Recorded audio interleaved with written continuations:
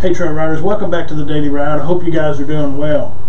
Crosshair passage for today comes from 1 Corinthians 2:9, which says, "Eye has not seen nor ear heard, nor have entered into the heart of man the things which God has prepared for those who love Him." The Daily Fire thought for today is that the experience of Christ is beyond those who are strangers to it. The brand in the Word passage for today is 1 Corinthians 2:9. The scriptures that get us through the Bible in a year is 1 Samuel 3, Romans 3, Jeremiah 41, and Psalm 17. Today we're going to be talking about only God can reveal God. Unless God allowed it, we can never know Him. Only God can reveal Himself.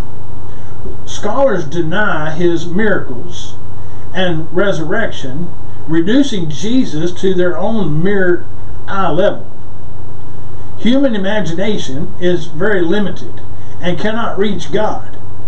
But Christians know the Jesus whose face is the glory of God. The experience of Christ is beyond those who are strangers to it. Eye has not seen nor ear heard, nor has entered into the heart of any man that things which God has prepared for them that love Him. 1 Corinthians 2:9. Isaiah mocked those who tried to make images of their gods. A block of wood cannot become like the Creator of the heavens and the earth. Every attempt to portray God comes up against the depravity of the human mind. The gods of the Greeks and the Romans were lustful and treacherous. Our only ideas come from the Bible, and only the Bible has the right to tell us how to get to heaven, or who will get to heaven. The Bible itself declares and describes it is a place where only those cleansed by the blood of Jesus dare to enter.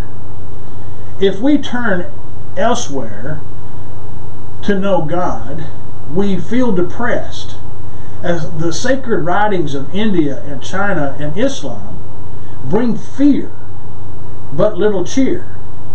Open the Bible and see wonderful light stream out of it. The more you understand the book, the more your mind opens to its revelations, as flowers to the rising sun.